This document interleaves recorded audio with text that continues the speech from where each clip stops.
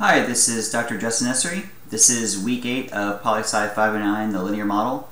And today we're going to continue talking about violations of the classical linear normal regression model. Last week we talked about 3 common violations of the CLNRM assumptions and what consequences those violations might have for your regression analysis. Here you can see those 3 topics from last week. The first one was heteroscedasticity, which in plain language just means non-constant error variance in the regression. And this was a concern when the variance of the regression U was correlated with one of the regressors X. And when this happened, we had an efficiency problem. The standard errors of beta, the estimated betas from the regression, could be too big or they could be too small, and we wouldn't necessarily know which. Very often those standard errors are too small, meaning that our estimates were overly confident and we would reject the null hypothesis too often. And we talked about a number of corrections for that problem, including various heteroscedasticity consistent VCV matrices. We talked about omitted variable bias, which I don't think I need to even write a note here because it is exactly what it sounds like. It's the bias in beta estimates that occurs when a model is misspecified. And as we discussed, the misspecification of a model, specifically leaving out one of the necessary components of the regression, leaving out a regressor, is only a problem if the omitted regressor is correlated with the both the dependent variable and the independent variable that you're truly interested in. So control variables are often included in regressions, but sometimes they're omitted because we don't even know they belong or because we can't collect them. That is a problem if and only if the omitted regressor, the omitted control variable, is highly, well, really at all, but especially highly correlated with the independent variable that we truly care about. And then finally, multicollinearity was a problem that we discussed last week. Multicollinearity is, in plain language, correlation among the x variables. So the problem here is all of our x's are correlated or possibly correlated with each other, so correlation among the regressors, correlation among regressors. And as we saw, this creates a real problem when the regressors, the x variables, the independent variables, are so correlated with each other that we can't really tell the difference between them, and we, in particular, can't tell the difference in how they influence y. So multicollinearity obscures our ability to differentiate the causal or correlational relationships between each individual independent variable and the dependent variable. And as we saw, this is really a problem when multicollinearity reaches a very high level, let's say around 0.9, 0.95. At lower levels of multicollinearity, it can be a bit of a problem, but not quite as big a one. So this week we're going to continue with 2 different violations, measurement error and endogeneity, and we'll talk about what each of those means in the lecture. And unfortunately, we're going to find that these violations are both more consequential in some ways and also harder to fix than the last 3 that we examined, but nevertheless we'll have some suggestions. I'll have some suggestions to advance, some things that you can do. So without further ado, let's get started. The first topic we're going to deal with today is measurement error. And I've written down here what may appear to be a somewhat silly question. What is measurement error? Well, it's the error you make when you measure something, you measure it wrong. Yeah, okay. We'll get a little bit more technical about it though. So let's presume that the true DGP looks a little something like this. So here's the true data generating process. It looks like y0 equals x0 beta plus u0. Okay. So we actually observe and run, so we run a model that looks like this, but isn't quite this. We run y equals x beta, okay? So we're estimating u0 with u hat. So if you want, you can put in the x beta hat plus u hat kind of thing here. But actually, I'm going to leave it the way it is because the important bit here is that y is not y0, it's y0 plus v, where v is a measurement error term. And x is x0 plus w, and v and w are measurement error terms. Now, these measurement errors are typically presumed to be benign in the sense that they're, for example, independently and identically distributed and mean zero, meaning there isn't necessarily a consistent bias in measurement. We could incorporate that if we wanted, but very often it's just assumed that this is pure noise in data collection. So if we were to take these measurements and substitute and solve, what we would get is y0 plus v. So we're taking this and substituting it in right here. y0 plus v equals x0 plus w beta plus u0, or plus, let's say u0. So I'm going to put in the u0 term here. So now we're putting in this and substituting that right here. I'll actually make that 2 lines. Make that 2, make that 3, 3. So we're putting that in there, the 3 line and the 3 line and the 2 line and the 2 line. Now, substitute and solve, what do we get? Well, I can rearrange this term to be y0 equals x0 beta plus w beta plus u0 minus v. So this, let me get a red pen here. So this right here is a mishmash of error components.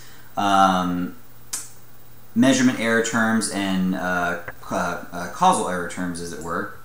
And we can't necessarily figure out what these things are. For example, we don't observe W. It's a measurement error term, so we can't determine the term W beta. We can't determine U0. It's an unobserved error term. All we could ever hope to do is estimate it in a perfectly specified model. And V is a measurement error term. We can't see this either. So all of this stuff in our regression sort of ends up as estimated error. It's all estimated error together, U hat. And as you might imagine, this causes a problem because you notice that this estimated error component is correlated with some things. It's correlated in particular with beta. So if W is non-zero, we might have a problem there, and we might have a problem in estimating, we might have a problem if V is non-zero because V is correlated with Y. So we could have components of the error correlated with a dependent variable. We could have components of the error correlated with estimated regressors. I'm sorry, estimated coefficients sizes. So as you might imagine, from the two things I just described, there are some consequences to measurement error in the OLS context. Some are less pernicious than others. We'll start with the least pernicious, which is just simple inefficiency.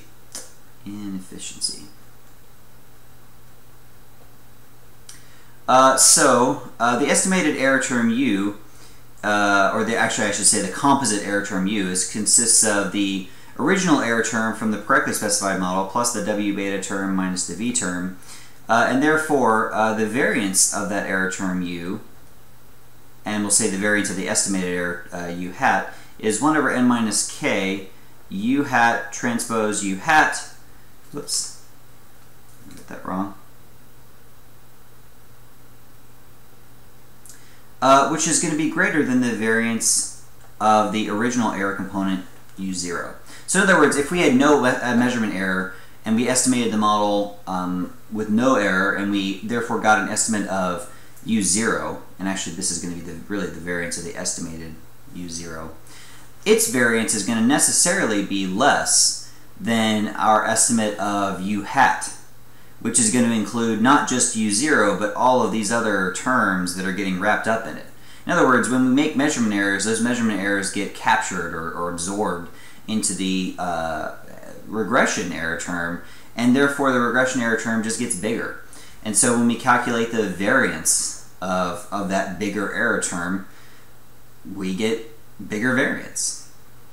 The practical consequence of this is that the standard errors of the beta coefficients are inflated. Because, as you may recall, the variance covariance matrix of beta comes out of U transpose U, or U hat transpose U hat. Actually, it comes out of U hat transpose. My apologies. So bigger U hats mean bigger standard errors of beta, which means harder to reject the null.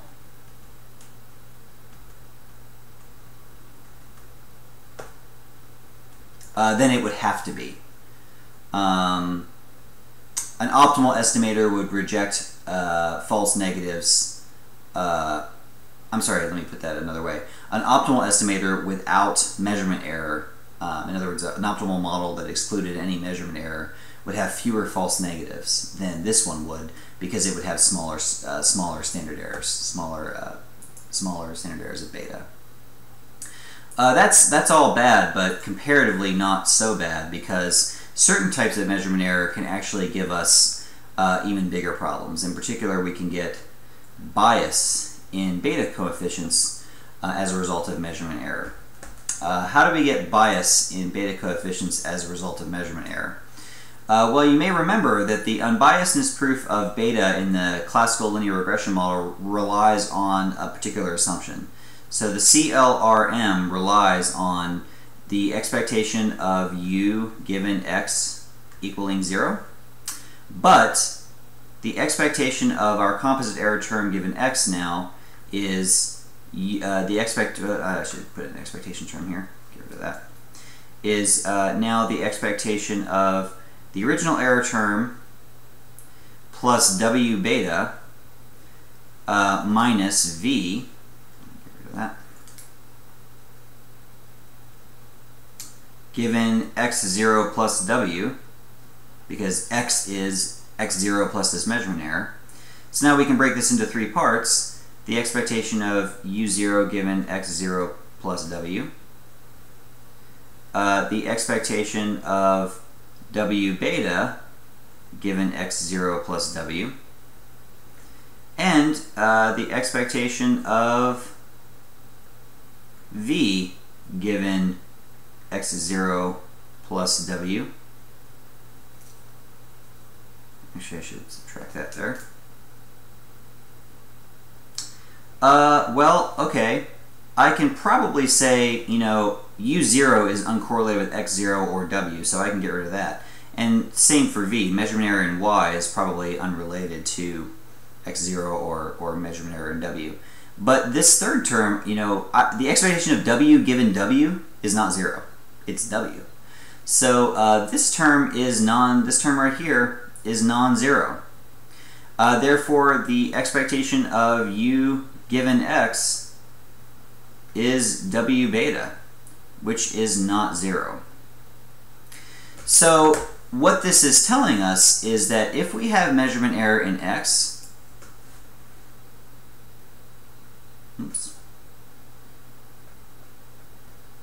measurement error in X results in a bias problem.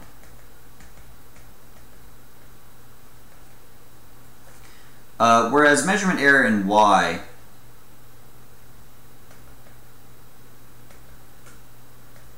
results in efficiency problems only.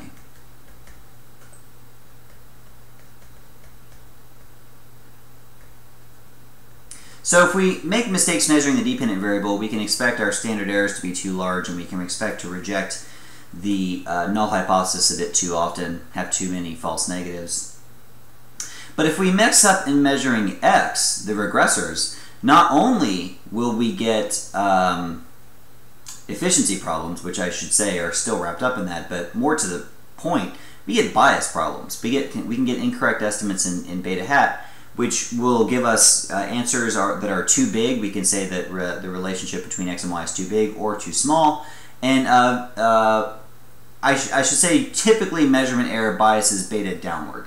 I could maybe think of some special cases where it would bias it upward, but the usual case is that it biases it downward, if I recall correctly. In short, if you have measurement error in x, you have a really big problem to deal with.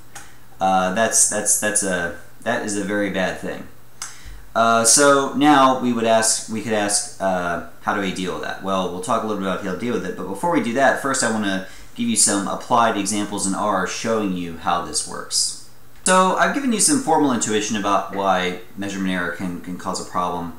Now what I want to do is give you some actual simulation evidence, some applied evidence, so to speak, that this is a problem. So I've prepared an R script here that you can follow along with. So the first thing I'm going to do is just remove everything from the memory and set my seed equal to 1, 2, 3, 4, 5, 6. So they all get the same answer. And I'm going to generate a data set, x and y. And as you can see, x and y come out of a very simple classical linear normal model. There's a normally distributed error term, and the DGP is 2 plus 3x. So if I run a regression on this data, this is a data set of size 100. You can see that we more or less recover the DGP in this little sample data set of size 100. We're supposed to get 2 plus 3x, we get 1.8 plus 3x. Great. Close enough. Now what we want to do is I'm going to add a normally distributed error term onto y and see what I get. And based on what I just showed you, I expect the standard errors of both these coefficients to go up. So I'm actually going to expand this bottom pane a bit so we can look at these together. When I run this regression, okay, this is with a normally distributed error component on y only. Now what happened? The standard errors on both the intercept and x grew. The standard error on the intercept went from 0.19 to 0.33. The standard error on x went from 0.03 to 0.05. Now these were already highly statistically significant quantities, and so we still didn't get the false negative that we were a little bit worried about, probably because the signal was so strong and this data set was large enough for it not to matter.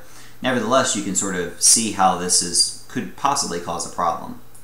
Now on the other hand, if I put a normally distributed error term on x, now we've got bigger problems. We're getting a DGP of 1 plus 2x instead of 2 plus 3x. And again, this is the attenuation bias that I alluded to earlier. Typically, measurement error results in attenuation bias. The betas are too small, which is bad news if you're trying to reject null hypotheses. And well, it's just generally bad news if you want to know what's happening in your data set. But as a practical matter, it could interfere with your ability to draw proper inferences and could result in more false negatives and all that stuff. So now what I'm going to do is I'm going to run a formalized simulation where I repeat this process many, many times. I'm just going to draw a bunch of beta coefficients. Specifically, I'm going to draw 1,000 different data generating processes, and I'm going to estimate 3 models. One that puts the error on x, one puts error on y, and one that doesn't put error on either element of the model. And then I'm going to summarize the confidence intervals. I'm going to capture the confidence intervals for both the intercept and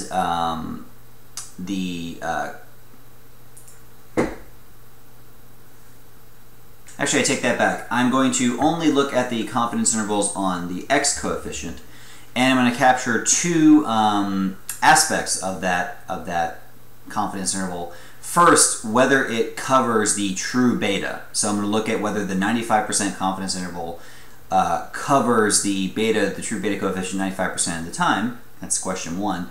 Question 2 is I'm going to look at how wide those confidence intervals are. And with 95% coverage, narrower is better. So CI is whether I have beta included in my confidence interval. CI/WID is the width of the confidence interval. So I'm going to do this for a whole bunch of different cases, and then I'm going to look at what we get. So you can see my simulation is merrily running away here, and hopefully I'll be able to get some answers consistent with what I told you. So go, go, go, go, go, and you're done. Okay. So bias CI and CIWD are for the models not including the error term. So going back up to the simulation code, you can see the bias I is beta 2 minus summary model and the coefficients. This is a model, where's a model right here, y given x. So this is with no measurement error on y or x. And going back down to the results here, what we can see is the average bias is 0.0004, so very, very tiny, pretty much close to 0. We cover the 95% confidence interval covers the true beta 94% of the time, so very close to the nominal alpha level. And the mean width of the confidence interval is 0.137. That's in the terms of the units of the original beta, so 0.137 units of slope. Now the y error part of the simulation, which you can see up here at the top of the code, just is the same thing, except when we run the model, we've added a normally distributed error component to y. This is y plus r norm 100, blah, blah, blah, blah, blah. Standard error of 3. So when I run this y error, these 3 y error measurements, what we should expect to see is that first, still we should have a bias of near 0, and we do, 0.001. It's slightly more biased, but probably not enough to worry about. The 95% CI covers the true beta 94.3% of the time, so that's good news. Again, not much different from the model with no measurement error at all. But the width of the confidence intervals is greater, 0.2471, as opposed to 0.1379. So our confidence intervals are consistently wider when we have error on the y component on our dependent variable. In other words, we're going to get less confidence in our estimates. We're going to be able to say less about the relationship between x and y if we measure y with error.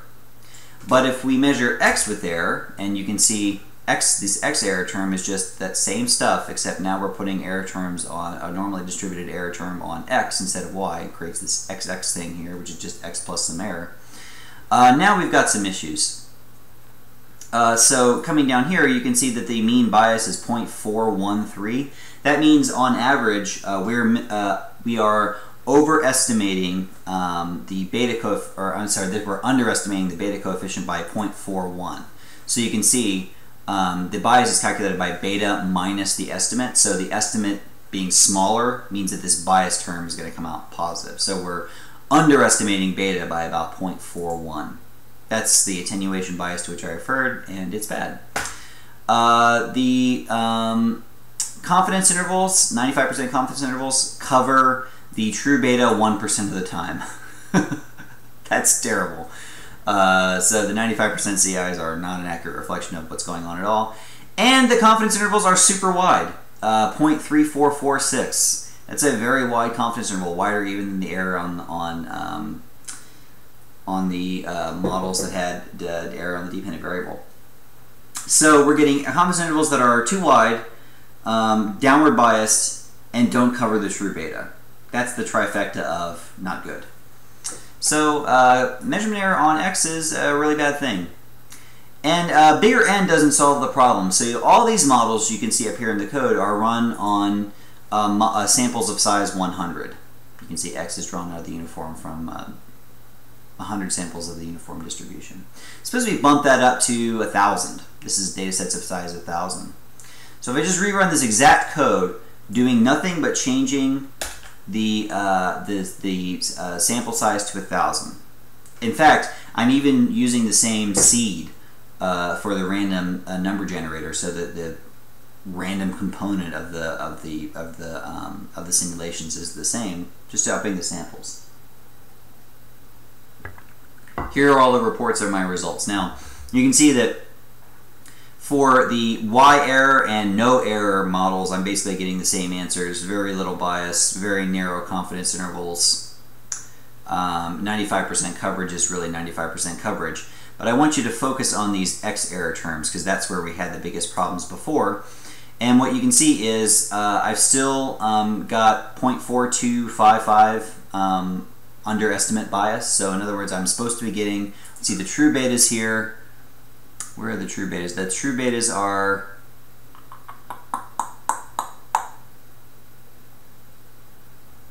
well, here are the true betas. I should just be able to cover them with B. Yep, 1.877 and 1.36.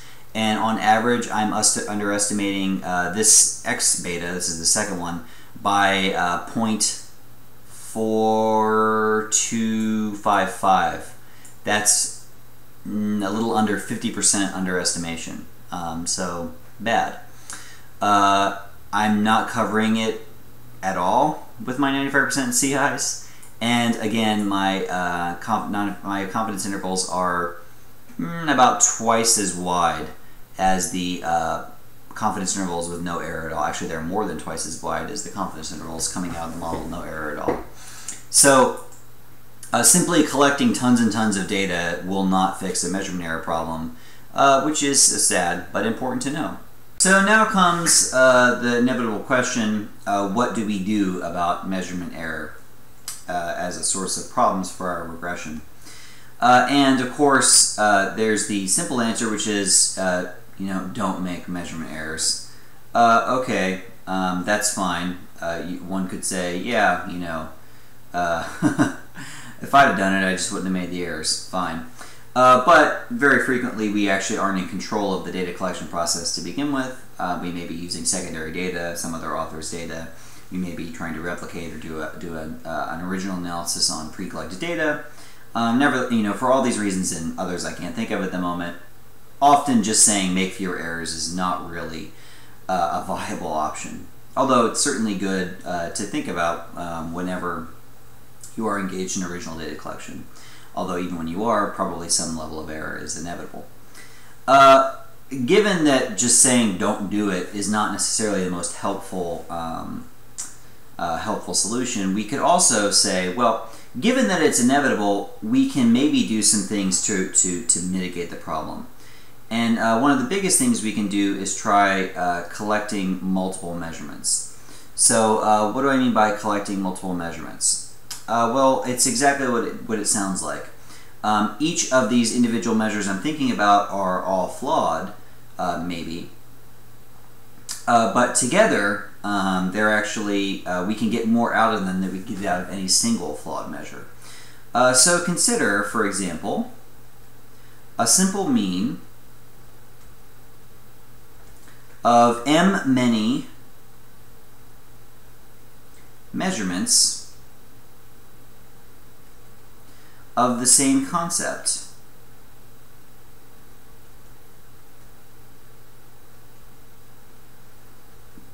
And I'm just going to put them on the same scale for the moment. One could rescale them or standardize them to sort of force them all to be on the same scale if you wanted to, which is probably going to be necessary if you want to take a mean of these m many measurements. According to the CLT, the central limit theorem,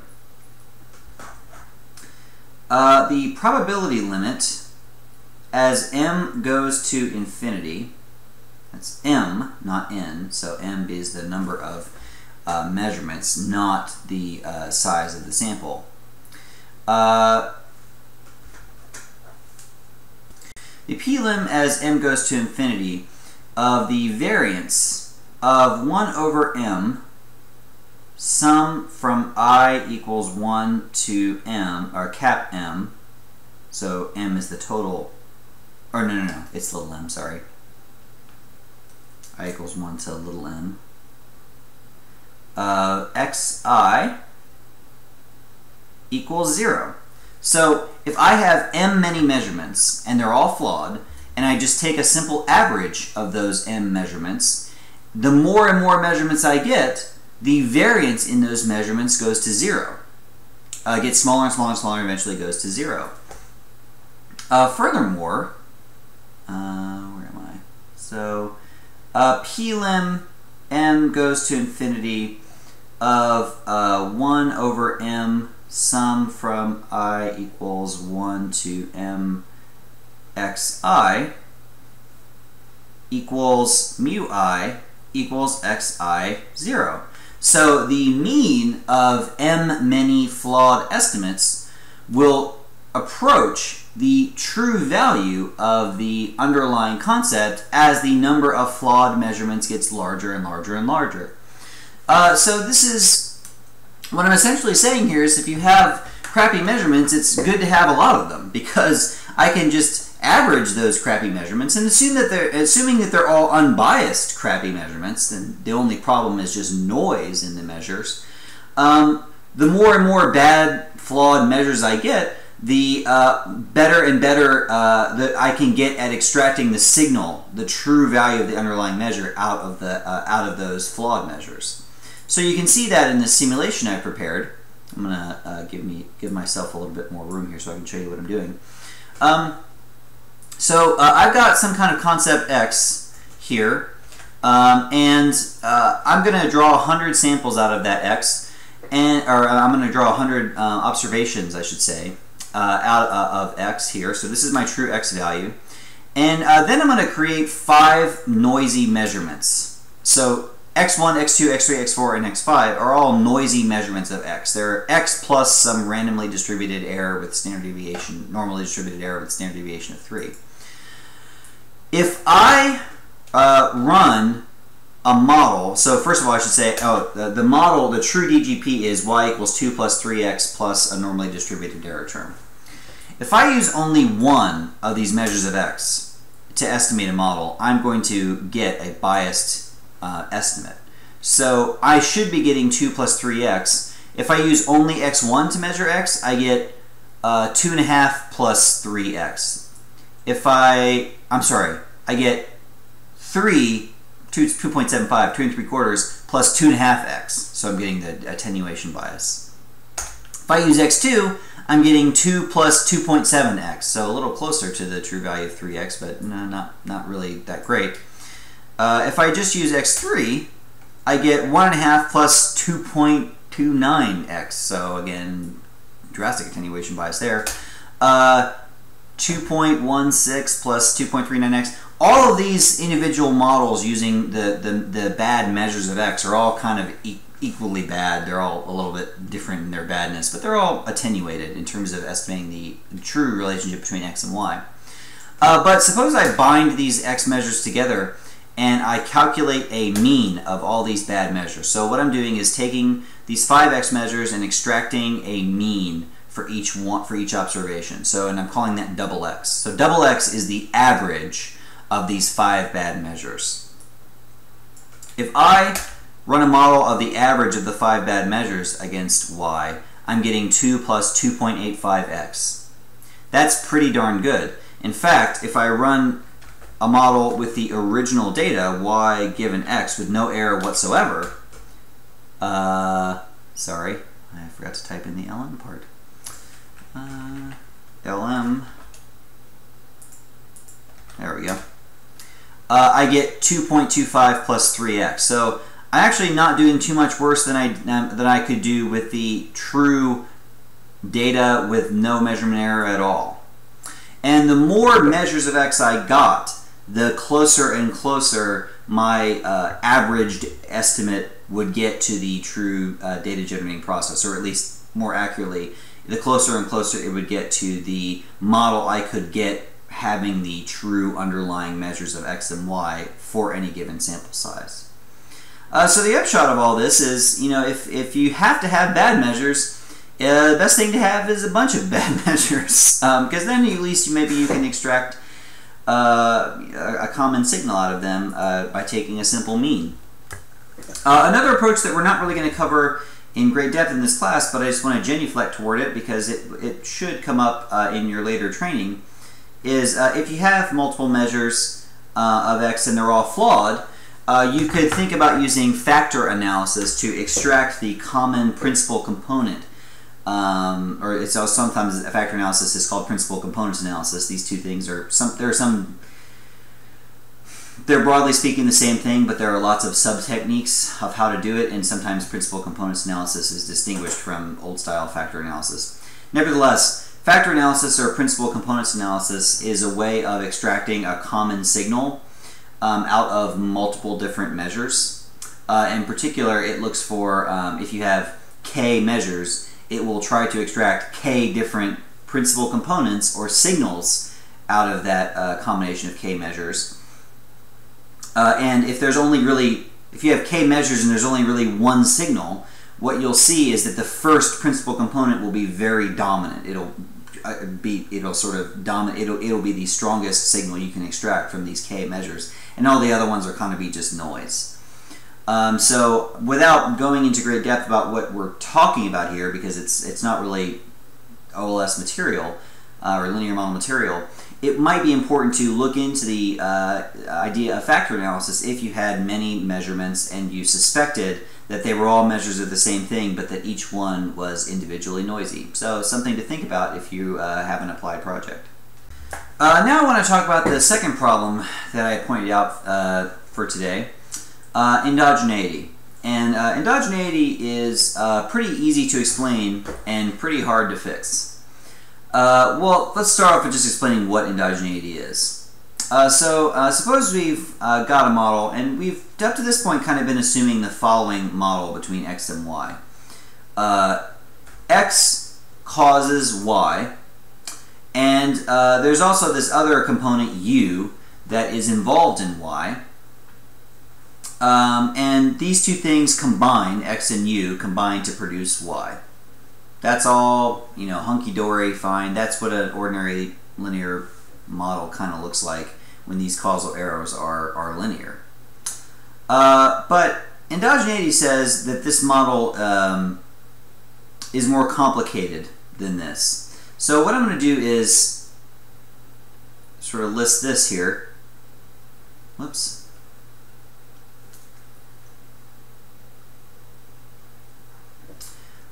We've still got x causing y, but now y causes x as well.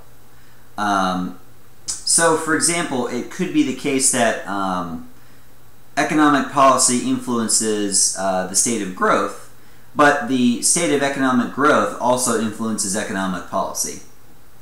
So if we want to figure out why or how policies affect growth, we want to focus on the part of the arrow going from x to y and ignore the part going from y to x. And this can get pretty confusing because especially when these things, well, it doesn't really matter how it goes. If x causes y positively and y causes x negatively, you can get a canceling effect where it looks like there's no relationship even though there's a strong one. If they go in the same direction, so x causes y positively and y causes x positively, you can end up believing that x causes y really, really strongly, even though it causes it less strongly, there's just sort of something else going on as well.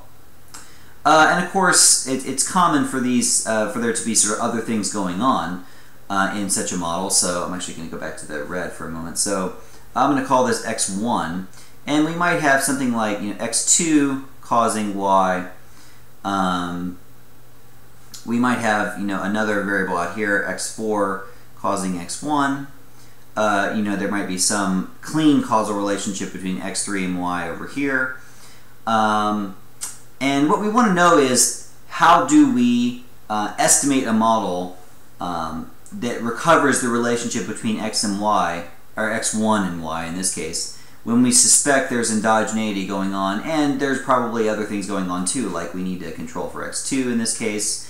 We might want to include x3 because it's relevant, and so on. And in fact, it's going to turn out that what we really want is this thing right here. We want this x4, which causes x1 but doesn't cause y. That's going to be of critical importance to us. But before we get to that, we should ask, okay, this is what endogeneity is. Why do we care? Do we care? What are the consequences of endogeneity? I alluded to them before, and the short answer is yes, we care a lot, and we need to know what to do about it. So we care about endogeneity because it causes bias in our estimates of beta. Estimates of the relationship between x1 and y will be biased in the presence of reverse causality between y and x1. So let me just write that down for you. Estimates of the relationship between x1 and y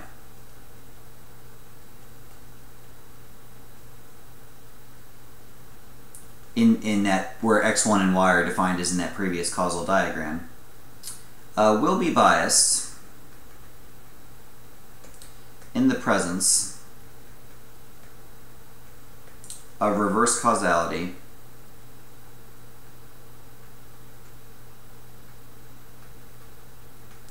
between y and x1. Let me show you why this is true. So I'm going to start off with a real simple model, y equals x beta plus u0. And what I'm going to do is say, okay, suppose x, which is just a unitary variable, or a single variable in this model, suppose x is a function of y. And in particular, suppose x equals alpha 0 plus alpha 1 y plus alpha 2 z plus v. So this model here corresponds to y causes x, x also causes y, and z causes x2. Z is related to x as well. And then we need to add on the error term here. Well, if we sort of start distributing terms, a0 beta plus a1 beta y plus a2 z beta plus v beta plus u0, what we've got here is a composite error term. So v is the error in how z is related to y and how x is related to y and z. So v is, in other words, unmeasured or unmeasurable in some way. And so this becomes our composite error term u, and that means that the regression of y equals x beta plus u0 involves a composite error term u right here, and u is going to be correlated with beta. So, or actually, I'm sorry, it's going to be correlated with the regressor's x. So the CLRM assumes that the expectation of u given x is 0. That's what we need for unbiasedness. If you recall, you can actually go back to that proof and see that. Well, in this case, what we've got is the expectation of u given x equals the expectation of u0 plus v beta given x. And what's x? X is a0 plus a1y plus a2z plus v. The expectation of v beta given v is v beta. So this ends up being v beta, which is not 0, which means that we do not have, by definition, this assumption of the CLRM is not true, which implies that coefficients beta will be biased. And at this point, just to make a bit of a meta point, this is kind of why we spent all that time going through those proofs in the beginning of the class. The proofs are necessary because they allow us to rigorously establish the conditions under which all these qualities we assign to OLS are true. So when is beta unbiased? When is beta an accurate estimate of the underlying DGP, even when it's misspecified and all that? That allows us to lay out the assumptions we need to make in order for those things to be true, which in turn allows us to figure out what violations of those assumptions or what problems we encounter will make these results untrue.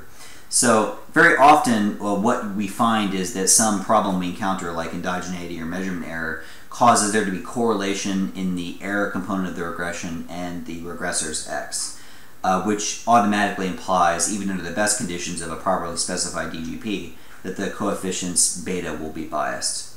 So, in short, we have a problem with endogeneity, and it's a very significant problem because it's a bias problem, not merely an efficiency problem.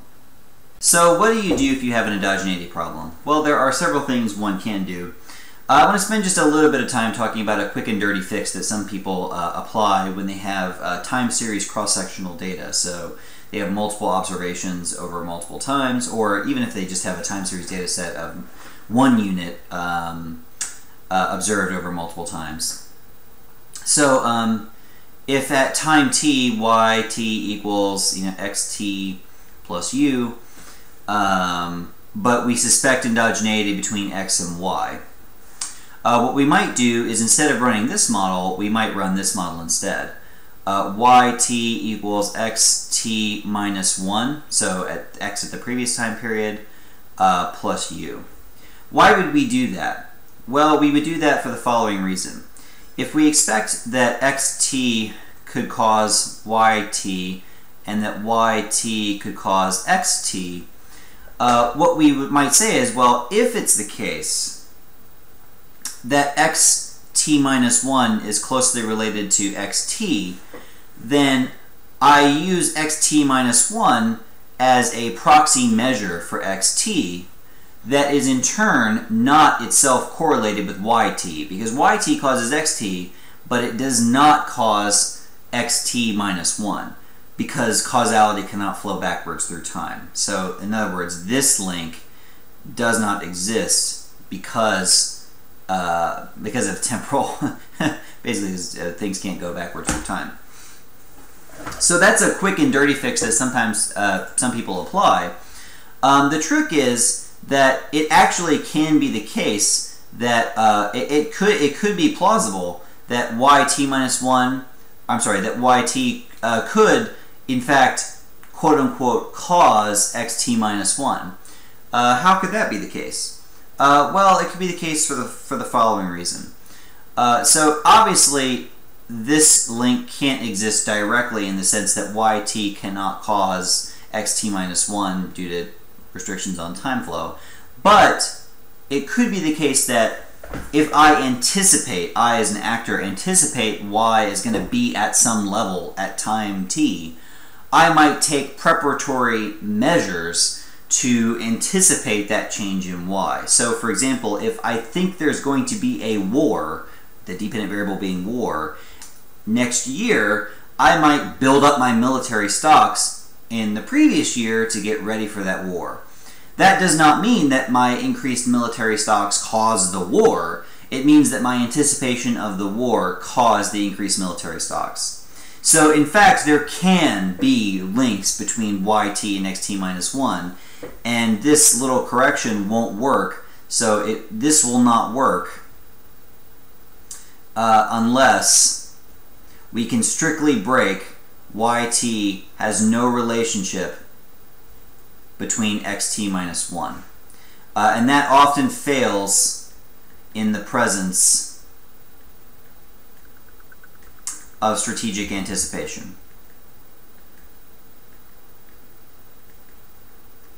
So this is a correction for endogeneity that is very often applied, and not dumb. It's not a bad idea.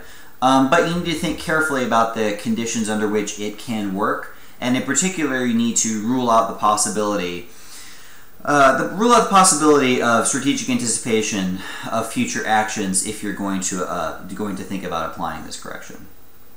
So that's something sort of quick and dirty you can do, and it works under some conditions. It does work.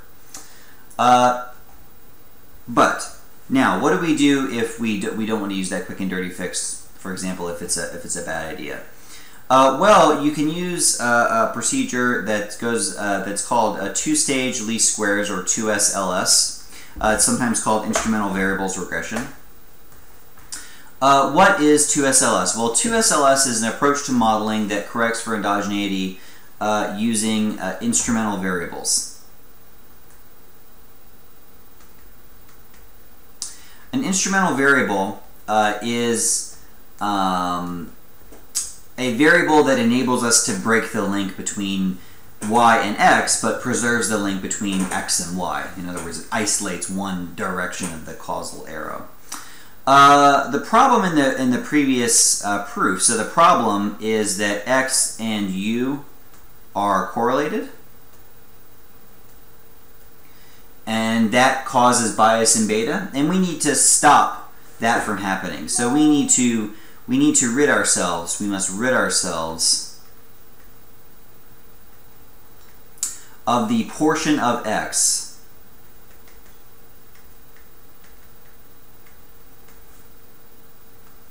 that is correlated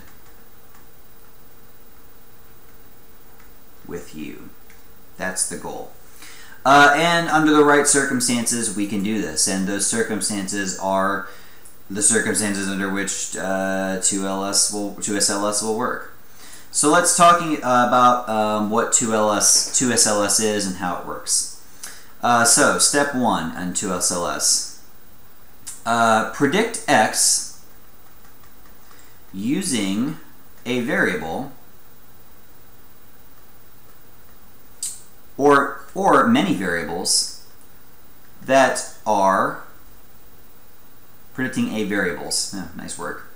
Moving on. Using variables that are correlated with x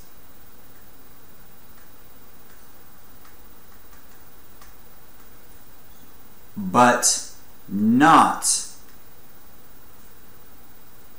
with u, which is to say not with y. So find a variable that predicts x and doesn't predict y. That variable is called an instrumental variable. So this is your instrumental variable. So what we've got is x hat equals gamma 0 hat plus gamma 1 hat z plus v hat. That's the stage 1 regression. And z is the instrumental variable.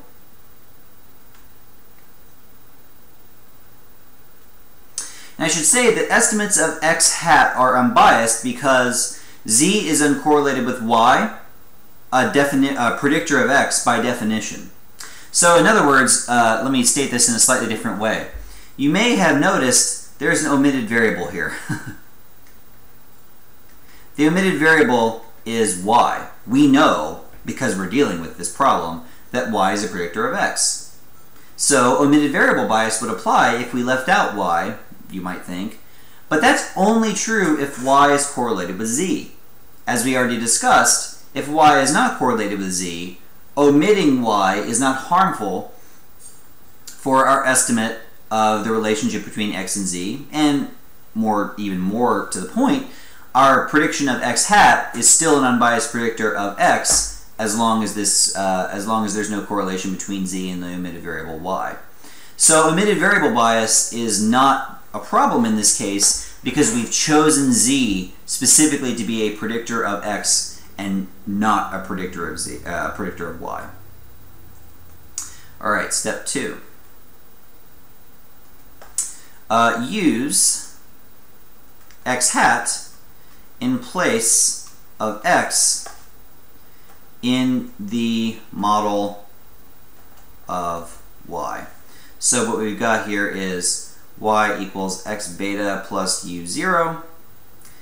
So y is x hat plus v hat beta plus u0. So in other words, I've just taken the x, which is the total component of x, and I've partitioned it into x hat, which is the part of x we can predict using our stage 1 model, and v hat, which is everything else left over. That's x hat, x hat beta plus v hat beta plus u0. So this v hat beta, which we basically calculated from the previous regression, gets wrapped up into the error term. So we've got x hat beta plus u, and u is a combination of v hat beta and u0. And x hat and v hat, or I'm sorry, x hat and I should say u here, are uncorrelated. Now you might want to think to yourself for a second, uncorrelation, nice work, uncorrelated. How do I know right now that x hat and u, which is a combination of v hat, beta, and u0, how do I know that those things are uncorrelated? I know they're uncorrelated because of a previous proof that we talked about in one of our earlier classes. So I'm going to move this down a little bit. You may recall that in any regression,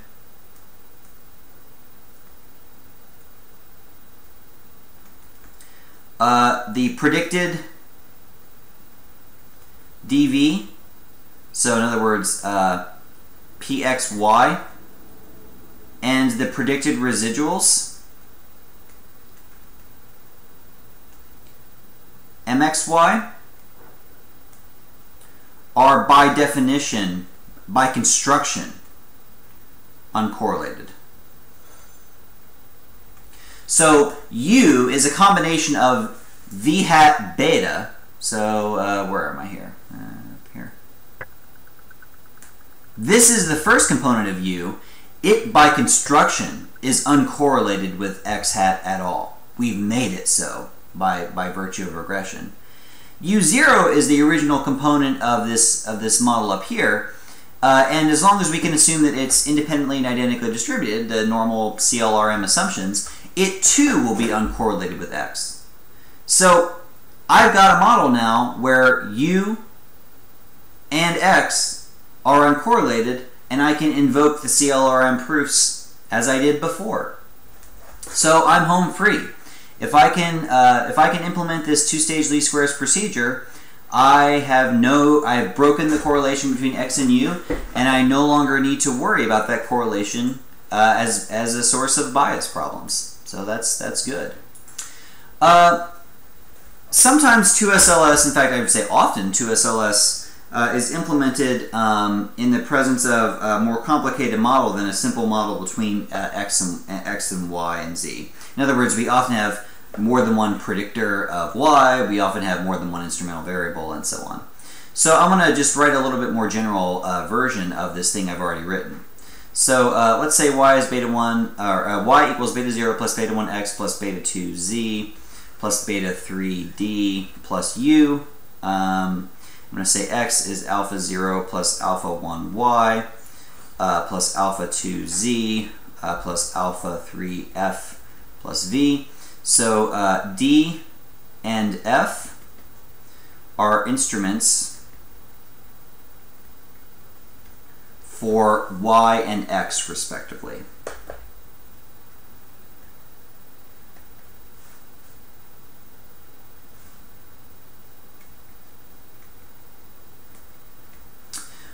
Z is a set of exogenous variables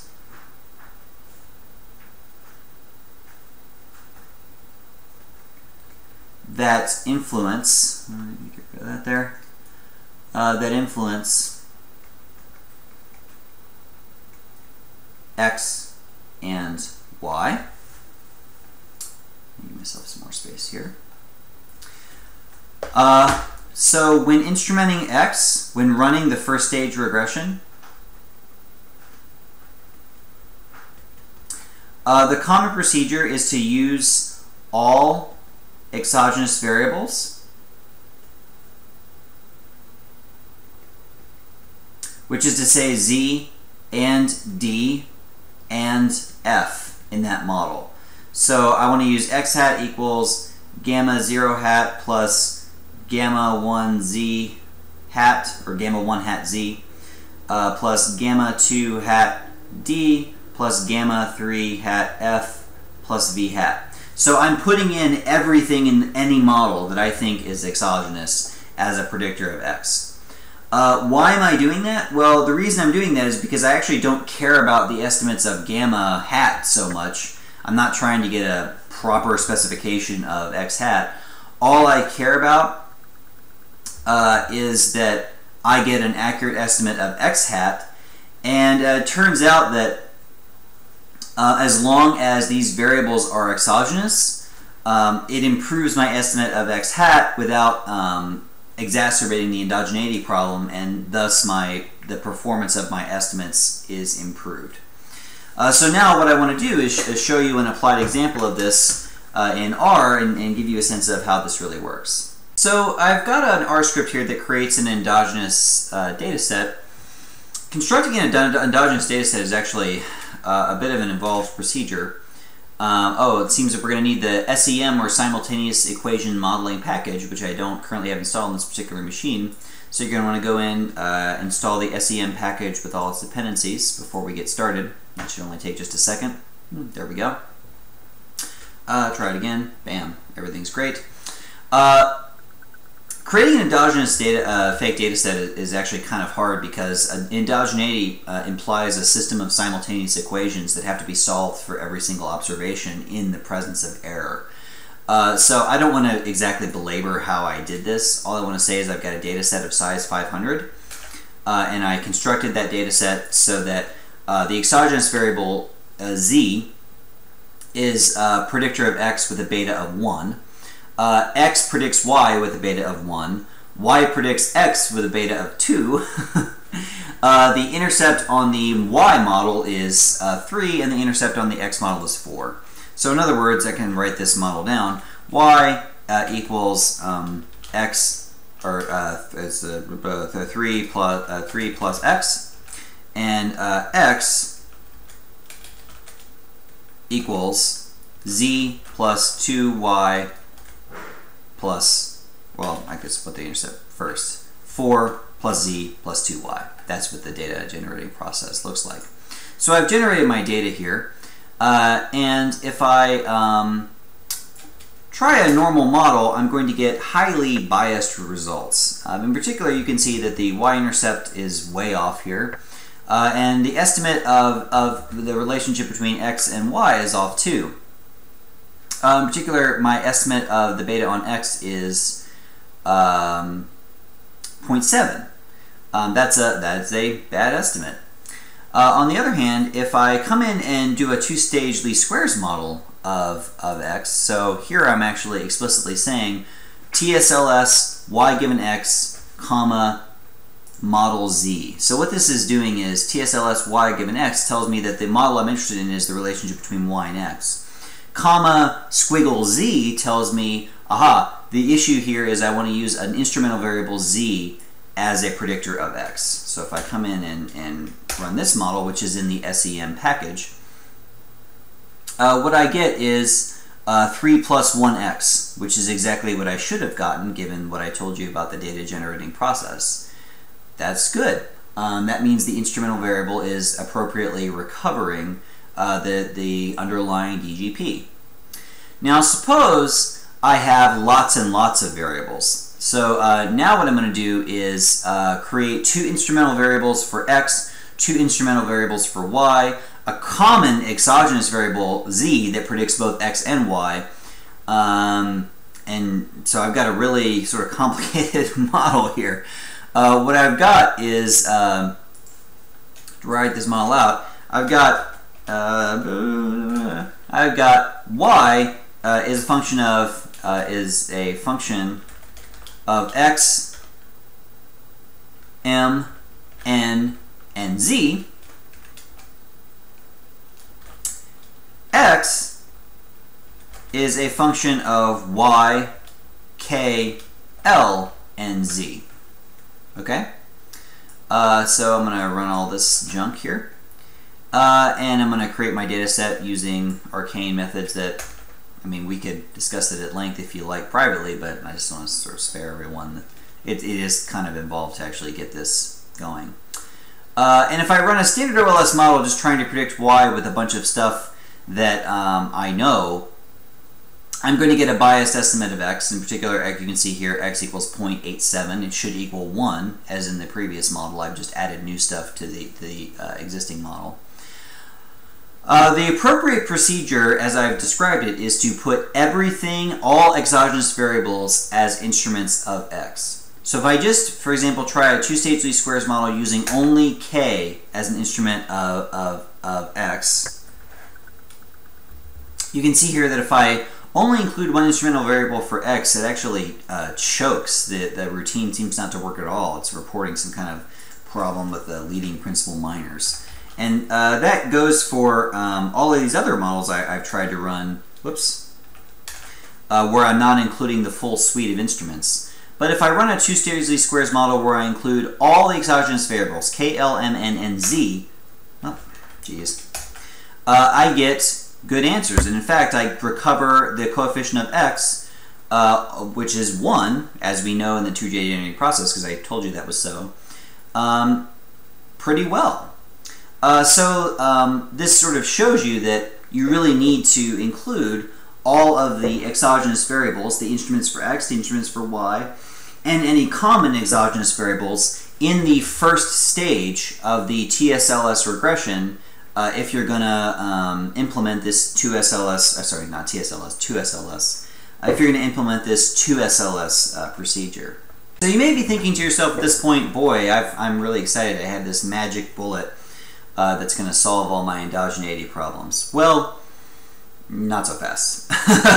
2SLS is, it turns out, a troublesome procedure in the sense that it's very finicky and a lot of things have to go right in order for it, first of all, to even work, and secondly, for it to work in a way that's not going to do abuse to the underlying data generating process. So let's talk about some of the practical difficulties, some of the many practical difficulties with implementing 2SLS as a procedure. The first practical difficulty is just in finding an instrument. Remember that a good instrument has to be correlated, so a good instrument, I'm going here, a good instrument is correlated with X and not with Y.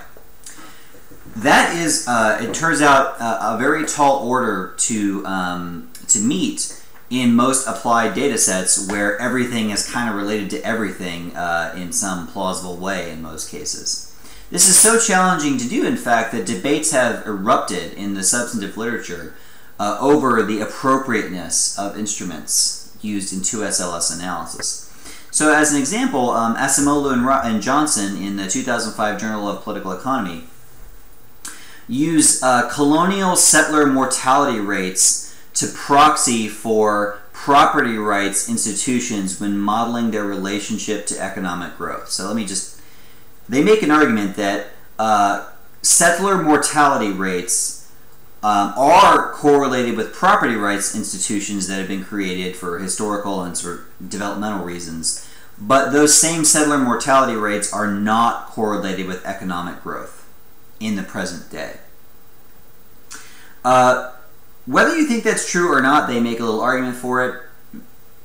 It's a very weird thing to do in the sense of you're taking really old data, trying to relate it to how institutions evolved over time, and saying, you know, I think this relationship is strong enough so that I can use this ancient data piece of data as an instrumental variable, and it's ideal because it's not related to any economic growth things that are going on today. You get these kind of weird arguments being made precisely because it's so hard to find anything that's correlated with the regressor and not with the dependent variable. So if you ever use this, be prepared to defend, first of all, to look in interesting places to find these instrumental variables, and secondly, to defend the operationalization that you make once you implement this procedure. Just to make everything even better, even more welcoming, there is no way to test whether this is true. It is impossible, at least as the procedure is currently understood, to implement a test to see whether an instrument is correlated with X and not with Y. You might think to yourself, well, sure, I can just run a model where I say, take an instrumental variable Z, so this is my proposed instrument, and do an LM of X and Y. Well, yeah, you could do that, but X and Y are collinear, highly collinear, they're endogenously related, and so just sort of running this test is not going to give you a good answer because the correlation, that X and Y are related enough such that we would expect both of them to be decent predictors of Z, even if the underlying relationship between Y and Z is actually 0, even if Z doesn't actually predict Y. I mean, and that sort of goes double for, you might think of this, I could just run Z and X and hopefully the relationship between Z and Y will be 0. Well, just because the relationship between Z and Y is 0 in that model doesn't mean it's not a predictor. Maybe X is just absorbing all of the correlation because X and Z are supposed to be collinear, right? They're designed to be collinear. So there's really no way to even figure out whether you've got a good instrument. And just to cap it all off, if you have a weak instrument, so weakness of an instrument, a weak instrument is one where the correlation between Z and X, where Z is the instrument, is small. The weaker the instrument is, the greater the variation in estimates, the greater the standard error in the betas that you derive out of the second stage of the procedure. So in other words, a weak instrument is going to give you highly variable results that might not be so great. Here's a case, for example, where I've created a data set where the relationship between Z and X, which so Z is the instrument, X is the thing we're instrumenting, the beta is only 0.06. So there's, instead of, used to be 1, now it's 0.06. There's just a tiny correlation between Z and X. If I try to implement the two-stage least squares procedure, it'll work, but you can see that my estimate of X is still, you know, it's bad. I mean, it's just not so good. My original model is telling me X has a relationship of 0.59. We know it's supposed to be 1, so in other words, we're getting attenuation bias in this particular case. But the endogeneity correction is telling me the relationship between X and Y is 3. So in this case, it's too big. Now, in repeated sampling, it would be unbiased. We'd get, you know, estimates on average hitting right around 1 for that beta between X and Y. But in any particular sample, the variation is going to be so great that we could be getting terrible answers. So if you've got a sort of poorly a poor instrument, you've got a problem in the sense that yes, your estimates are technically unbiased, but they're not going to be so great. They're not going to be especially useful. So there's that.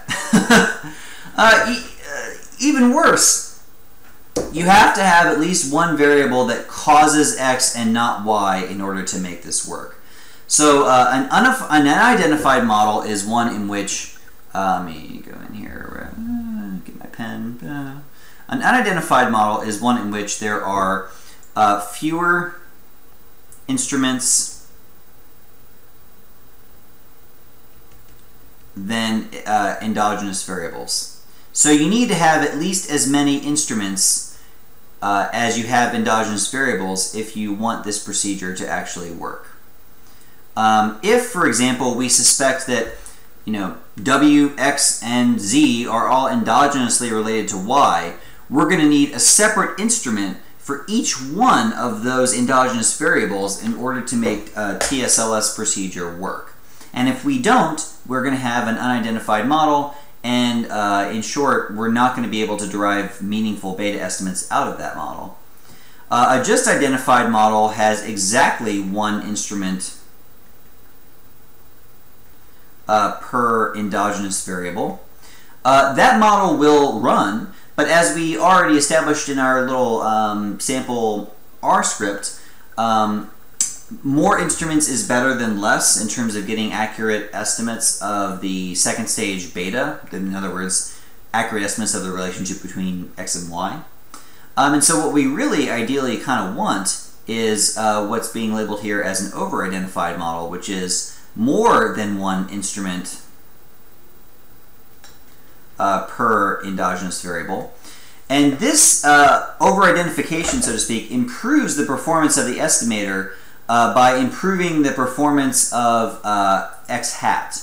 So in other words, we get a better estimate of X hat, which enables us to, in turn, get a better estimate of the relationship between Y and X in the second stage of the regression.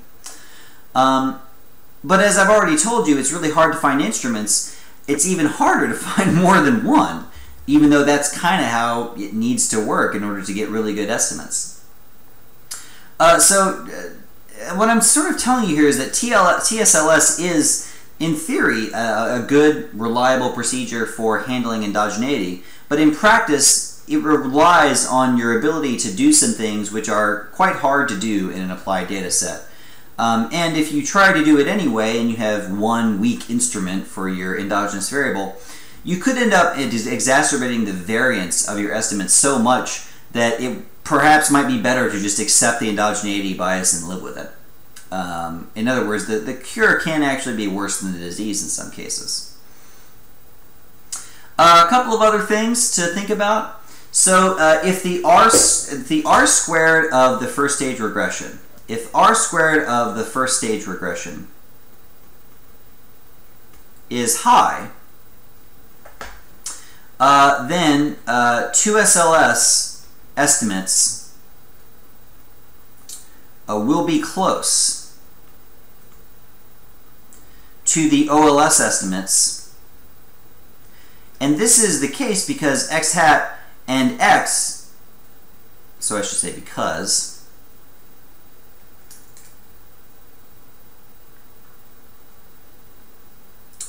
the x hat estimates that come out of the first stage will be very close to the observed values of x. Remember that r squared is the proportion of variance in a variable that's reasonably attributable or explainable by the model. If we're explaining and predicting almost all of x with our instrumental model, then we're basically just putting in x again, or a very slightly modified version of x. That's good if v is small. In other words, it's good if that means that there's not a lot of error, quote unquote, to be correlated with x in the naive OLS model. The bias in our beta hat attributable to endogeneity, if you go back, is to the proof, is proportional to beta v. So endogeneity bias is small, and there's not much of a problem to solve to begin with. But this is very bad if we've got an overfitted model. So this is bad if x hat is overfitted. Remember that the point of 2SLS is to get rid of the portion of x that's correlated, that is caused by y. Putting in a bunch of junk in the first stage regression just to predict x really well is not going to work if it gets us back the components of x that were correlated with y to begin with. So including too many instruments is kind of a problem too, because if you include too many of them and they're not truly instruments, in the sense they're not truly correlated with x and not with y, you might end up accidentally predicting the x hat variable just due to the fact that junk sometimes gets lucky and is able to predict a variable. And you just get back the components of x that are affected by endogeneity, so your second stage estimates are bad anyway. So I've just told you that you really want a good model of x at the first stage, but it needs to be a good model. And you can't just assess its goodness by looking at its r squared, because the high r squared could be diagnostic of overfitting, or it could be diagnostic of the fact that the endogeneity problem wasn't that bad to begin with. So this is a pretty bad situation as it goes, because there are all sorts of things that can go wrong. Our normal ways of diagnosing these problems don't really work. And you're sort of trying to navigate between the Scylla and Charybdis of overfitting and underspecification, respectively, with no guidance as to whether you've done it well, except for theoretical argumentation. So this is the perfect storm of bad things. And then, in case you needed any more evidence that 2SLS is a problematic procedure, it is consistent. So 2SLS is asymptotically valid, not valid in small samples, which means n minus k, where cap n is the number of observations and k is the number of variables, needs to be very large in order for this procedure to work. So if you try to implement 2SLS with predictor variables in a small data set, a data set size 50 or 60, it may not even work anyway. None of this stuff may work anyway. It may all fall apart. So you need a large sample, an ideal, you need to find instruments. Hopefully you need to find a lot of them, but they truly need to be good instruments. You've got to have the specification of the first stage correct and the specification of the second stage correct. You know, all these problems, in addition to all the other problems that normally one needs to think about in an OLS framework, such as heteroscedasticity. We still need to think about that. Multicollinearity. All these other problems are still things we need to think about. So 2SLS is the methodological equivalent of fine china. Beautiful, elegant, not always the most practical thing. You wouldn't want to take fine china camping. My experience with data is that it's often more analogous to camping than an elegant dinner. But nevertheless, it's what we have, and as a wise man once said, you go to war with the statistical models you have, not the statistical models you wish to have.